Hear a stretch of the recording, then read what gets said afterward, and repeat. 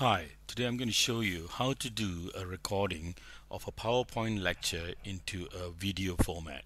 Here I've got a set of 6 slides that will be used for this workshop on how to create a PowerPoint lecture video using a PowerPoint. I'm using Microsoft Office PowerPoint 2013 or my Office 365 as it's called. Now from 2010 version onwards you can use this functionality.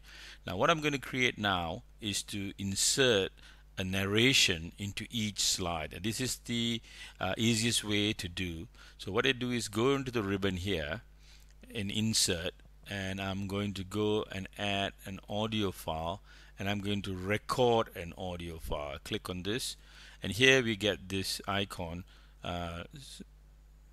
for recording audio onto this file. It will be embedded into this file. So when I'm ready to commence the recording, I will click on the red button and it will commence recording. Hello, my name is Vaikuntan Rajaratnam, and today I'm going to give you a short talk on how to create a video lecture using your PowerPoint.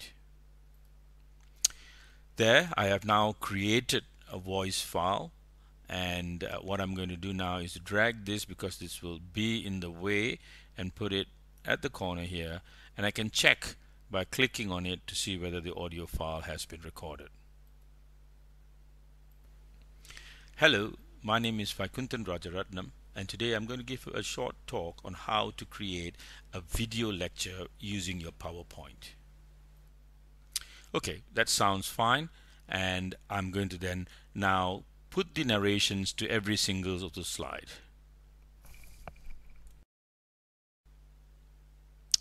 Now I have created all the audios in every single slide, as you can see, and I'm now ready to create a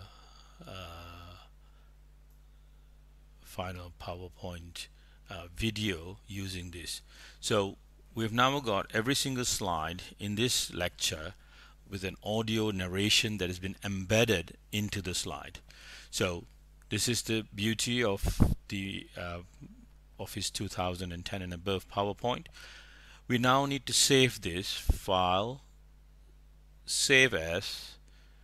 We determine which folder it's going to go to, and here we have determined to go into this folder, and I would strongly recommend that you save it in whatever title that you have given to it as a PowerPoint presentation first.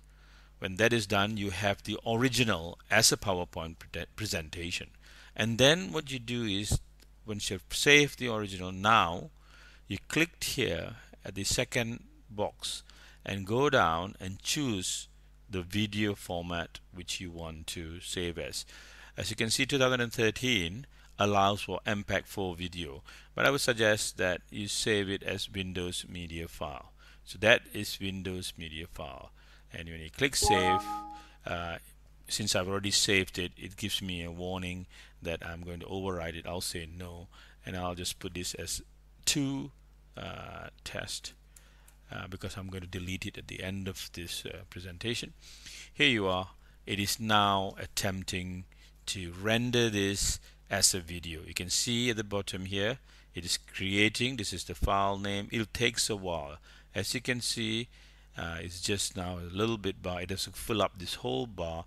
It will probably take about 10 minutes, but you can carry on preparing your next lecture. So there you have it, a nice simple modification of the latest Microsoft PowerPoint to be able to save your video lecture as your PowerPoint lecture as a video. I hope you enjoyed that. Thank you and goodbye.